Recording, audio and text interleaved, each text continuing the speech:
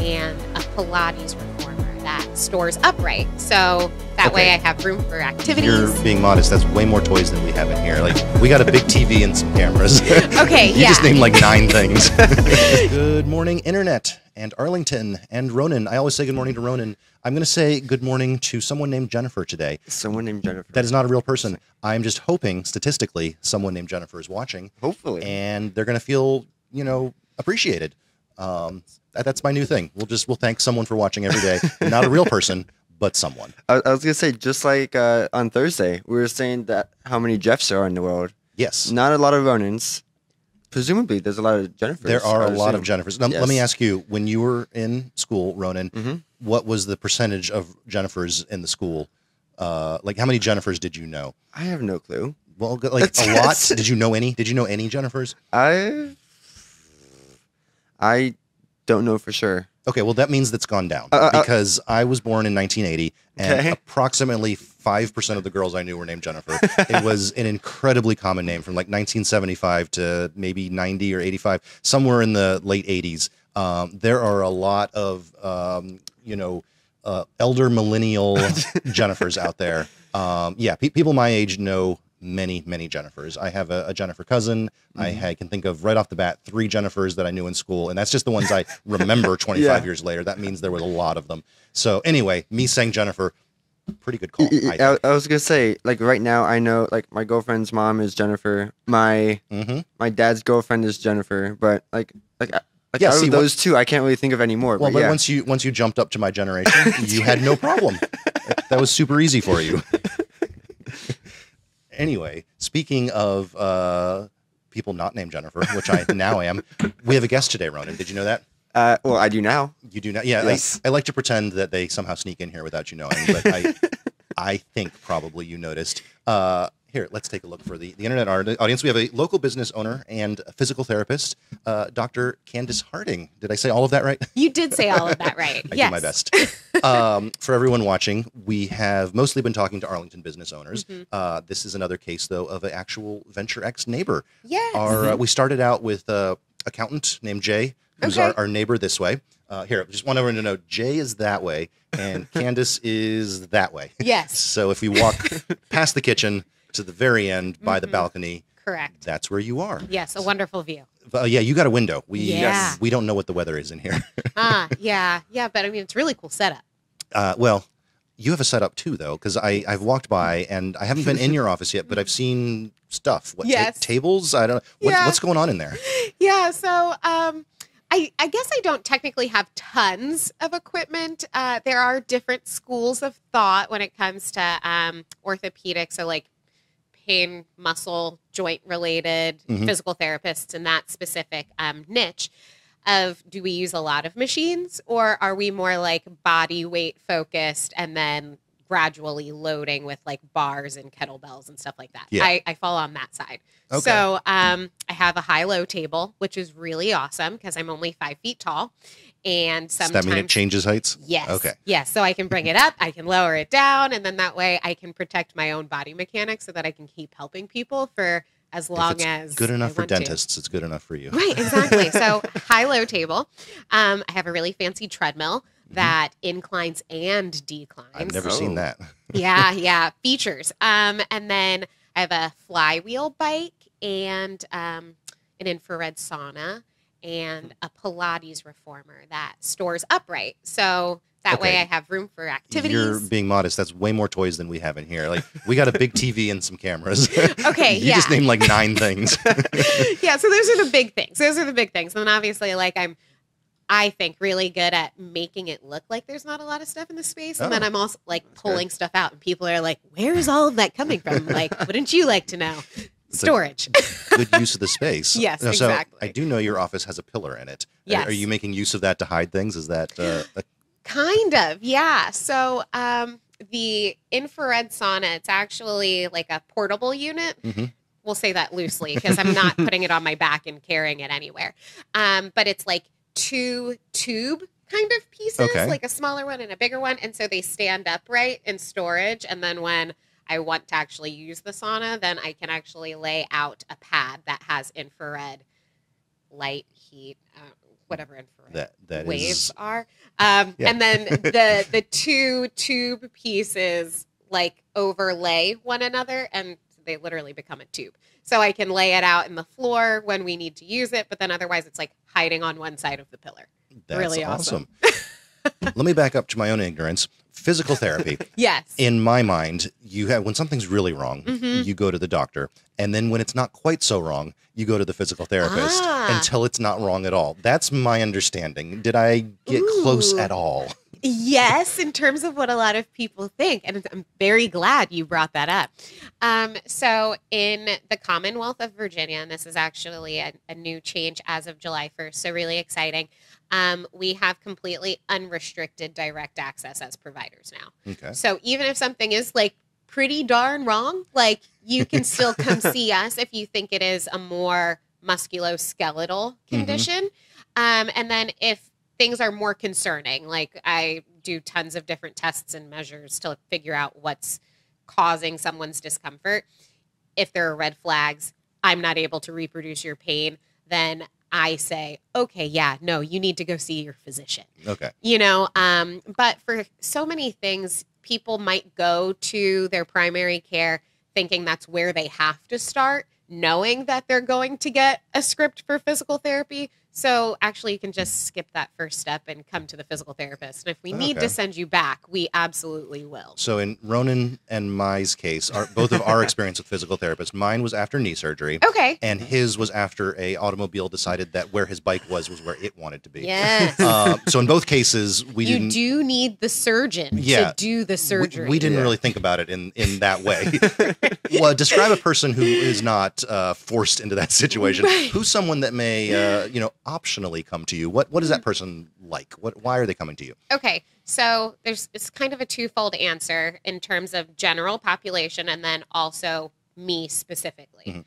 So general population could be anything like my shoulder hurts when I reach overhead, or like I have trouble sleeping on my side because my shoulder hurts, or my back hurts, or my hip hurts. Pretty much fill in the blank with something hurts. And those are the people who knowingly, maybe more so, will say, I should go see a physical therapist. Yeah. Then in terms of me specifically, I am also gearing towards messaging that you don't have to wait until it's constantly hurting. You know, like maybe you enjoy going to F45 because that's down the street. We'll say F45. And it's a gym, right? Yeah. It's like a circuit training, cardio, strength training workout. Okay. So people might do a lot of things there that they don't do in their just day-to-day interactions. And it's the only time that they realize that their knee feels a little off. Right. Come see me when you notice that it's feeling a little off just when you're working out heavy, as opposed to waiting for it to be... It creeps into your daily life. Yes. Now all of a sudden it hurts to go up and down the stairs. I'm happy to work with you once that's the problem too. But if we can catch you before it's giving you issues with stairs, then let's do that. Okay, so kind of preventative. So that leads into, I think I heard you say you do stuff at the gyms, right? Like you're not, you got an office up here. Yeah. But then you do, what is it, workshops or lectures or what do you do down there? Yeah, I do workshops. And so that could be, and actually it is always based on the format of the place I'm going to. So I often go to a yoga studio because I teach yoga on the weekends. So yoga's a thing. So I might go to the yoga studio and do a workshop on healthy spine mobility. And then that way we're using things that people are familiar with in the yoga world to help them support their backs and, again, prevent potential issues in the future. Yeah. Especially if we can pair it with postures in yoga that are more likely to cause issues. And I can help them do things in a way that it's less likely to cause issues, then they're going to continue practicing longer, and healthier. But then if I'm going to, again, like an F45 place, it might be a workshop on ankle mechanics and how to jump correctly. Like what's going on at your hips and your knee and your ankle so that you're absorbing shock well. Yeah. But then otherwise, sometimes I just do free screening events where people at one of those locations are able to sign up for a 20-minute window with me, at which point they can tell me whatever they have going on or questions that they might have that aren't necessarily so serious that they're like, need an appointment. Yeah. Right, exactly. Then I'm there and I'm able to start making relationships with people in the community. Is there a common, like something you hear a lot in those? Like people are always saying this one thing, or is it just complete grab bag? It is a little bit of a grab bag, but I will say knees, hips, and shoulders. I mean, outside of low back pain, literally low back pain is the most common prevalent thing for people over the age of 25. Makes sense. But so outside of back pain, knee, hip, and shoulder.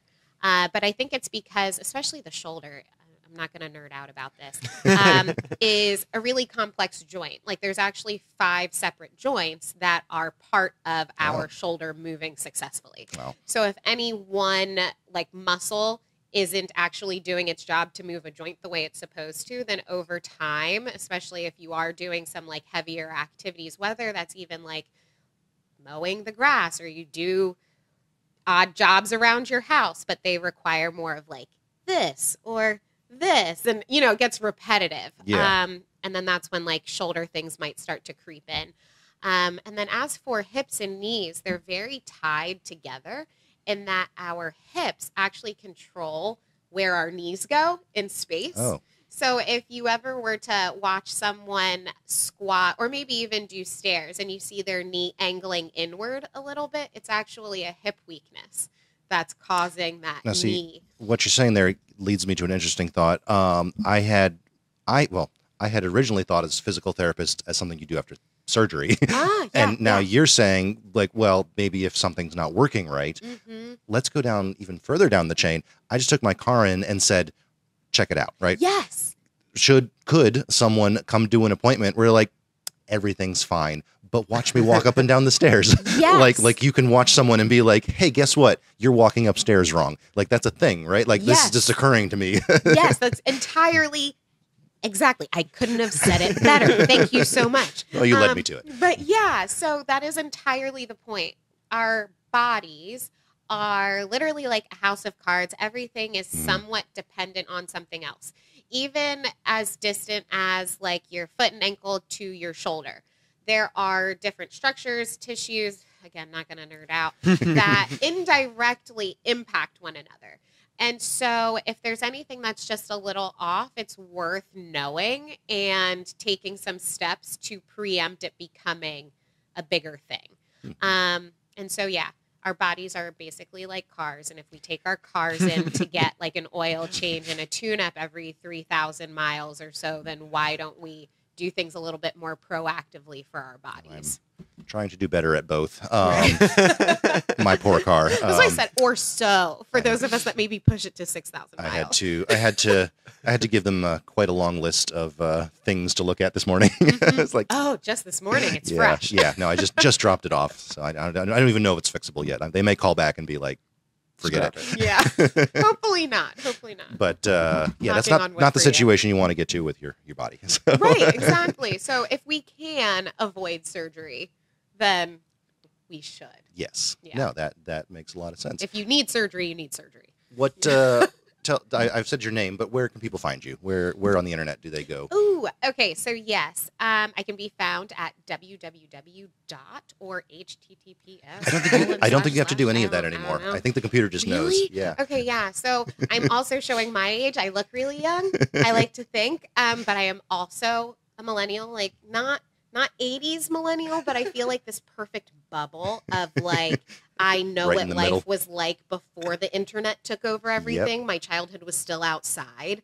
But yeah, so, where was I? Internet, my website, thrivewithdrc.com. Okay. With drc.com. All right. And if anyone, for some reason, hates websites, you just find Venture X here in Arlington, come up to the 7th floor. Yep. And ask at the reception desk. Yeah. I even have some cards on the little like turnstile. Oh, cool. That's at the front desk we have too. our little pictures of the studio out there.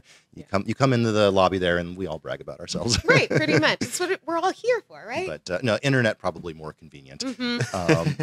Well, thank you so much for joining us. Yeah, this is awesome. Love learning different things, and as you could see through these last 10 minutes, I learned a lot. It's really great questions, and I'm pretty sure everybody who happens to listen would also be like, "Oh, wow, that was a really great question." I didn't know. Maybe I try. Before you go though, when it's just me and Ronan has a fun article to show up on the TV here, and I'd love for you to take a look with me today. Okay, great. I never know what we're going to see, so Ronan, How exciting! go ahead and show us today's article. So hopefully it's fun. It's always fun. An otter turned outlaw continues to evade wildlife officials in Santa Cruz. Whoa. Okay, I got a lot of questions. One, what is an outlaw? What does that mean? And number two, wildlife officials, are they trying to arrest him? Yeah, scroll down. I need to know more. Yeah. An otter in California is on the run from local and federal authorities, wanted for aggressively confronting locals and stealing surfboards at a popular beach. Yep. Okay, this is wild. This is a 5-year-old female otter known officially as Otter 841. Okay, so first of all, this is reminding me of Lilo and Stitch. Yes. This is otter number 841 has been deemed a public safety risk. Wow. Unusually aggressive behavior. Yep. And as you can see by Whoa. pictures. Yeah, I think I think otters are very cool, but I think if I were out on a surfboard, that would cause me to jump away as well. Yep. And then I believe there's another one there. Yep. About to steal one. All right, these are awesome photos, Ronan. Usually we have articles where it's like, I wonder what that looks like, and We know exactly. there we go. I'll move my microphone there. There we can see. Yep. There's the otter aggressively stealing a surfboard. Okay, so here, go down more. They failed to catch it. To my knowledge, yes. Yeah, But yeah. that's the weird part to me. I feel like an otter needs a boat and a net. There has been signs as well. Aggressive sea otter. Keep away from marine wildlife. That is so funny. I love this. I mean, I'm definitely on Team Otter here. I hope she continues to terrorize the beach. Yep. And I mean, it doesn't sound like she's hurt anyone yet. Right. If she starts like biting children, then maybe I'll take back my opinion. But as long as she's just stealing surfboards, you go, Otter. Yep. There's been several memes in the community talking about keeping this otter free. Yeah, this is how you raise a hero. Yeah, no, this is the anti-hero everyone loves. Surfboard stealing otter. Yep. Well, I'm going to be staying out of the water this summer. At least in Santa Cruz. Yes, but you never know. They could be anywhere. Right. Apparently.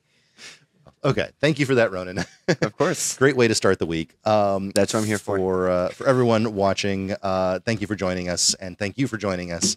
Yeah. And we will be back soon with more otter-related news. Thank you for having me. Thanks. Bye.